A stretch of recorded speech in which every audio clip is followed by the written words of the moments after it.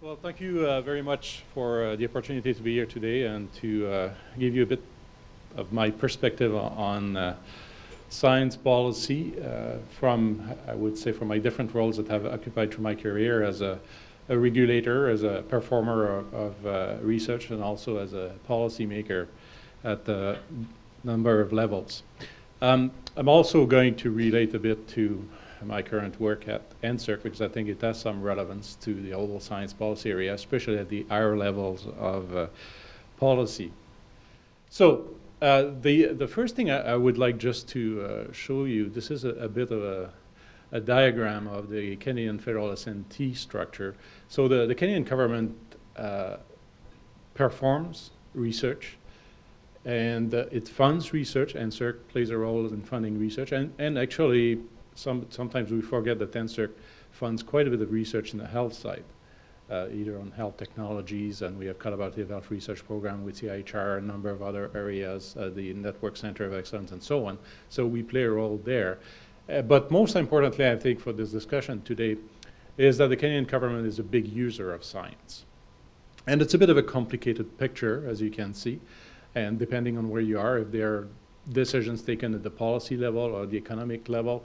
But I'll come back to that in terms when you look at the different instruments that the government has to implement policies. One thing that is missing there is the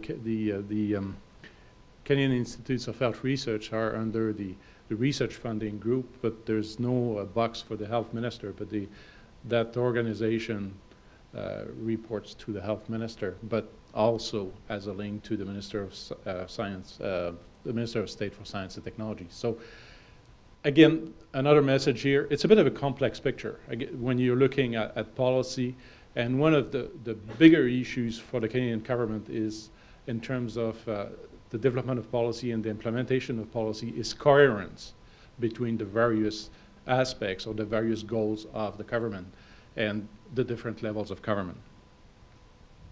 Just to mention about NSERC, I won't say much, but we have a budget of about $1 billion. We are reaching quite a bit of the academic world, the private sector world. 30 students are supported through the scholarships, fellowships that we're giving, the research funding. There's 12,000 university professors across Canada who are supported, and about 4,000 research projects with close to 2,000 Canadian companies involved. So again, quite a bit of reach to the research that we're funding, the research and the people that we're funding. So now focusing on the topics for today's science policy and health, you can look at it in different aspects. So the first one is about accessing and generating the scientific evidence necessary to support health policy development and commitment. So I'll touch on that, but it's really the second aspect that I'll focus on because of my experience in this area. It's anticipating and addressing impacts of emerging science and technologies on health policy, healthcare delivery, and regulation. And again, to relate that back to the role of government in general, but the federal government, we have two roles. If you wanted to put it very simply, and that's from a former ADM at Agriculture and Agri-Food, who essentially was saying government are about making good things happen. So NSERC is more on the making good things happen side, where we fund research and hopefully innovation come through that, or preventing bad things from happening. And if you look at a department like Health Canada or Canadian Food Inspection Agency, it's very much about, when you look at the regulatory role, about preventing bad things from happening. So when you look at science and the role of science in developing policy or in the implementation of policies, it's again a bit of a complex way of interactions with science, and it's also not a linear process. We try to illustrate it through a linear process, but it's very rarely a linear way of looking at it. I'm just going to use a pointer here. So essentially, the scientific risk assessment area of the implementation of policy is extremely important, and that is illustrated here. And essentially, you need to have a trigger if you're dealing with a particular issue. There's something that is detected out there. There's a food a food issue or a drug, a bad reaction of a drug, and so on. So there is a trigger, and then you have to look essentially at the physical, biological, and chemical properties, so the more the natural art sciences, and you have to look at, in terms of risk elements, the exposure, the fate, susceptibility, and hazard. You have to do the assessment, manage the risk, decide, and act upon what you find, and review and adapt. And all through this, yes, at the point of entry, there's a strong role for science, and you could look at it from a preventative standpoint or from a reactive standpoint. So, but when you're looking at the decisions,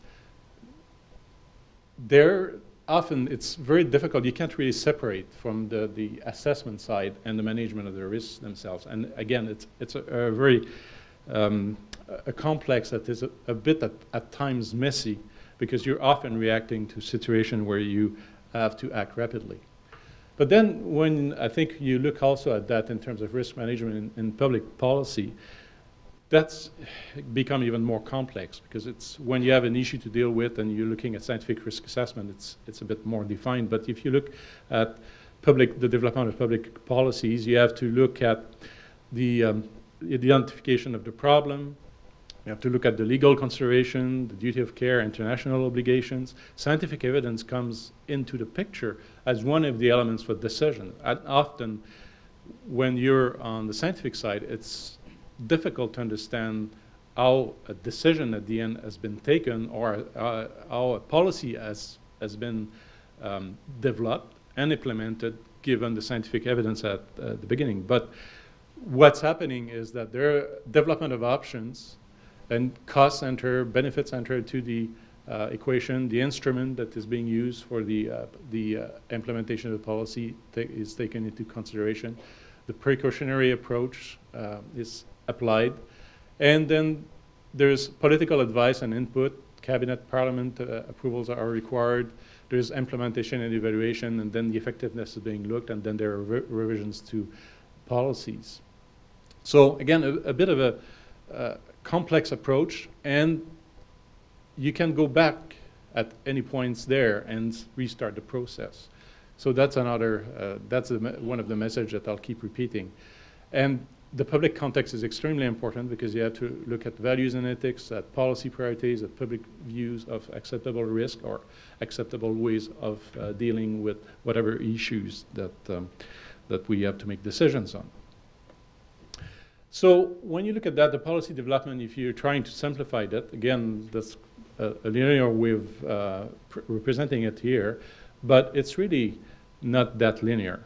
So again, repeating that message. So we have to frame the problem and then look at what the evidence is there. Could be scientific risk assessment if it's an issue of public health, but it could be in terms of facilitating uptake of new technologies in the public health sector and so on. And we have to determine how urgent it is. And you have to look at who's responsible, the stakeholders, engage them, and the engagement has to be continuous again. You have to make sure that the roles and responsibilities are clarified, the policy goals and commitments are identified clearly, the options, their advantages and disadvantages, so that decisions can be taken appropriately. Recommendations have to be made based on evidence, and then you choose the instrument and the outcomes that will tell you what to do next. And here, just an illustration on the type of issues that we have to deal with in the healthcare sectors. Nanotechnology, the regenerative medicine, functional foods, health informatics, electronic healthcare application, genomic, personalized medicine, the whole issue of energy. That just gives you some a brief idea of the large number of issues that we have to deal with in the health sector. Oh, and there is another one that in terms of catastrophes that we have to deal with, and often those catastrophic events will provoke some major shift in policies. So policy complexity, another element, and I won't get into much of the details here, but when you look at the product in particular, at the health products, you really have to take an approach that is from cradle to grave. So from the time you extract it, from the time you produce it, to when it is disposed of. So again, the complexity of what and the type of scientific evidence that you have to consider is really quite enormous. And there are some, if you think about emerging technologies, if you think nanotechnology or genomic medicine and so on, there are some key policy questions, and that applies more generally also. First, when you're looking at an issue or emerging technologies, you have to, as a policymaker, you have to ask yourself, is it sufficiently different, either in complexity or in magnitude, to warrant revisiting the approach to coordination, governance, and regulation? That's essentially a very basic question that we have to ask. And then, if there is an impact on the promotion of health, is there a role to facilitate the uptake into this healthcare system, but also to ensure the sustainability of the healthcare system? And is it also contributing to global health goals? And I think that's one of the big issues now in the health sector that we're dealing with. There's some really exciting new technologies, some new advances in medicine, but because of the costs that are associated with those new technologies or those new approaches, it poses questions for the sustainability of the healthcare system, because there's a finite envelope. Even though you're saying you're saving some money, the money is going to be spent somewhere, so you're not shrinking the money that is available for healthcare. So how do you approach that? And then in terms of priorities, do we have to set priorities for science and research for internal, when you think about the government, or external research? Another big question. So, and again, taking the example of emerging science and technology, you have to address the scientific evidence base, the skills that are available, the capacity, the legislation, regulation, policy impacts, including ethical, legal, and social perspective, the issues around health system innovation, knowledge transfer, the awareness, internal and external. And to do this, collaboration is essential. And once you've decided on a policy, you have to look at the tools that you have to make sure that the policy is, the goals of the policies are realized. You could take no action. That's an action in itself. You could look at public communication and awareness. You could look at monetary incentives, disincentives. It could be grants. It could acts on regulation, enforcement. It could be voluntary standards and guidelines, or it could be through programs. So I won't go through details of this particular side, but essentially, when you look at policy, the challenges are related to how best to engage a scientist. How do you go and get the scientific evidence that is required? How do you achieve regulatory or policy cooperation? How do you reduce and address uncertainty? Because if you're dealing with a new issue, a new field, there's always uncertainty. And how do you support consumer choice, if you're thinking about, for instance, of biotherapeutics? But it's also how do you support the choice of the public out there if you're taking decisions in the healthcare system. One of the big challenges for us, and that's something that was published in 2010 in The Economist, when you think about policy, when you think about science, is the data deluge. It's the number here is essentially the quantity of information that is being generated now. If you're thinking, again, one of the fields that I know best, but in terms of genomics, proteomics, and so on, it's how can we deal with all that information, and how can we make sure that the information is translated to knowledge for policy making. A very, very huge challenge. And just the example here is in 2010, there was 1,200 exabytes of digital data that would have been generated, and that equals to 10 billion copies of The Economist. I don't think that there's any policymaker that can read 10 billion copies of The Economist in a year. So, very huge issue. So, in conclusion, I didn't touch much on this, but science is global and crosses national borders, which is a challenge when you think about policymaking. You cannot just rely on the expertise that we have in Canada. Canada generates less than 5% of the scientific production in the world, so we have to be able to access all of that information.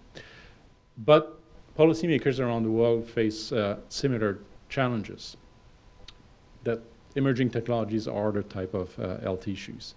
Partnership and collaborative models, domestic or international, are essential for policy development and implementation. You have to be adaptable and flexible. Again, I showed those pictures of in a linear fashion with arrows that were linking them back together, but like because of the complexity, again, of the issues and the amount of information we have to deal with, we have to be flexible. We have to be able to take on new information, to change the policies and or programs to adapt to whatever new evidence we're facing. And when decisions are taken, we require quality and partial advice based on the best available evidence and a rational analysis of that evidence.